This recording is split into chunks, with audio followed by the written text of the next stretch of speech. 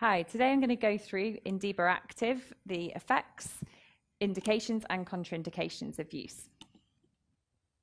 So the INDIBA technology, it's an electric current that passes at a radio frequency of 448 kilohertz. This results in two effects. One is subthermal, and this has biostimulation, so effects on the actual cells, and this is unique to INDIBA. And then we have a thermal effect. This increases blood supply, which increases oxygen and nutrients to the area, and we can also accelerate metabolic processes. So we have two modes of application. One is the capacitive electrode. This generates heat really superficially because of the coating that provides a resistance on the capacitive head. So superficial treatment, but that electric current goes all the way through to wherever we put that neutral electrode with the return plate.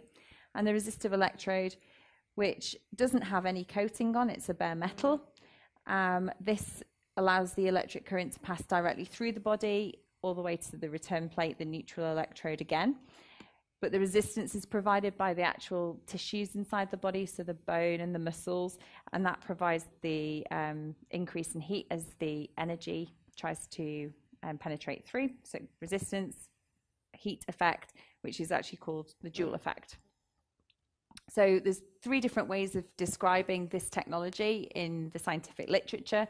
One is TECA, the other is CRET, and the other is CRMRF. So what effects can we have with INDIBA Active? Well, we can have analgesic, so pain relief. We can stimulate collagen formation. We have also shown research that demonstrates cell regeneration. We can get muscle relaxation, so decrease in muscle spasm, and also improvement of joint mobility. So how do we apply this in different uses? So in sport, we can treat strains and tears and sprains, also tendinopathies, and recovery after sport as well. So it helps with sports performance. In terms of the musculoskeletal system, we can treat osteoarthritis, back pain, neck pain, any sort of those chronic joint problems.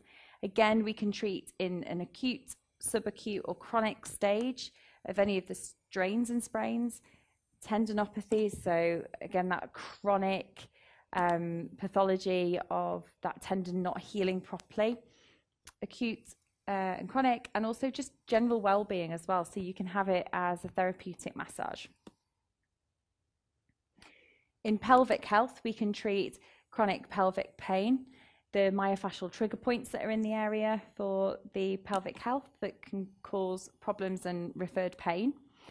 We can also treat in the postpartum, so immediately after delivering a baby. And we can also treat lots of gynecological disorders, such as dysmenorrhea, vaginismus, incontinence, and things like hemorrhoids and fissures as well.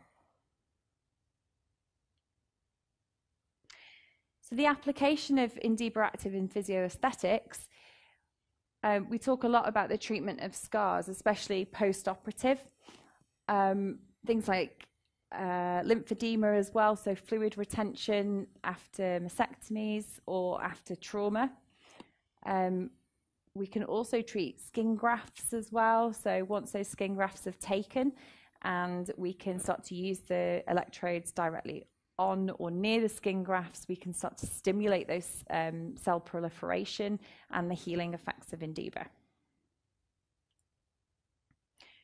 So we have quite a limited number of contraindications.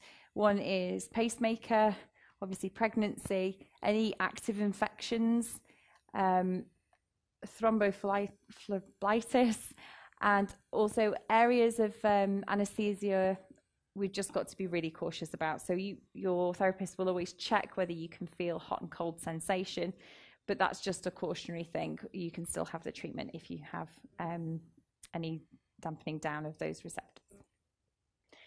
For more information about INDIBA Active, you can go to our website at indibaactive.com/EN.